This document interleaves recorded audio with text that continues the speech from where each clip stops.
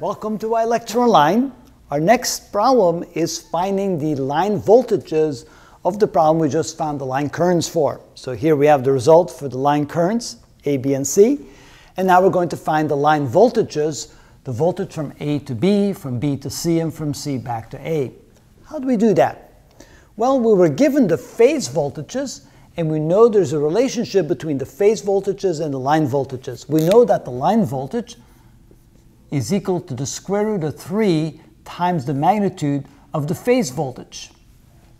And then we also know that the line voltage, leads the phase voltage by 30 degrees. So in other words, if we draw a phase diagram, it's going to look like this. Here, this will be the phase voltage, for example, the voltage between A and N.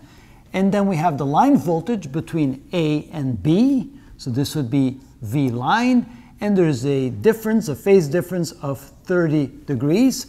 So essentially what we have is that the line voltage is equal to the square root of 3 times the phase voltage with an angle of plus 30 degrees in the phase difference.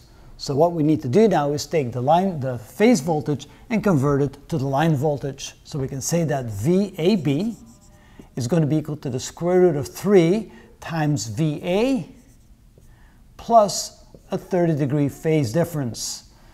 And so that's in the positive direction, and that should be VA like this.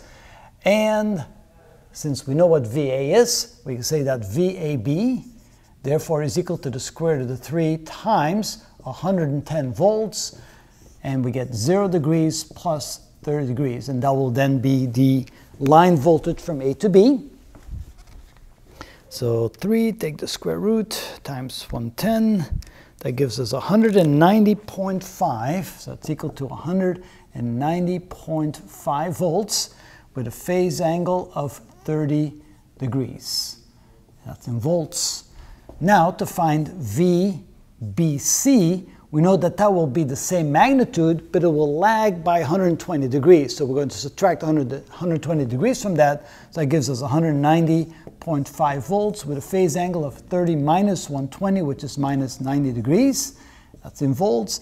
And then we want to find the line voltage from C back to A. That's equal to 190.5 with a phase angle. Again, subtract 120 from that. That's minus 210. And those are then the 3 line voltages of that particular YY circuit. And that is how it's done.